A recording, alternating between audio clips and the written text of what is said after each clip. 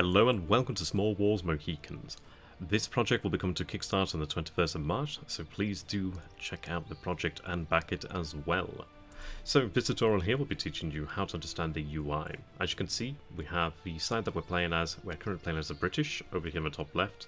This button over here is the menu, so please do go ahead and familiarise yourself with it. You can find lots of useful information there. You can see over here we have a supply count. So we have 14 points for supply in terms of moving units on the land, and then we have one here for sea lift. You can see that we're currently in the mustering and movement phase.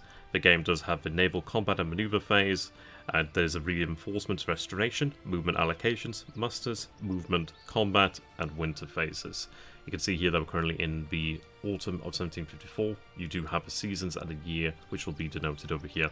And of course I am using a early access version, so do note this will not be presented upon your own version.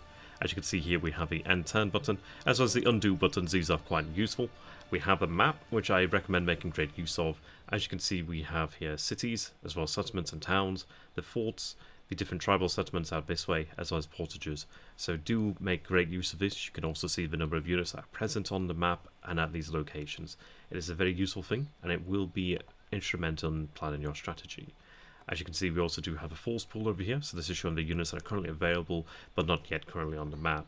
And as you can see here, we have previous and next. Thank you, and goodbye. Please do kickstart the project, and hope to see you in the future.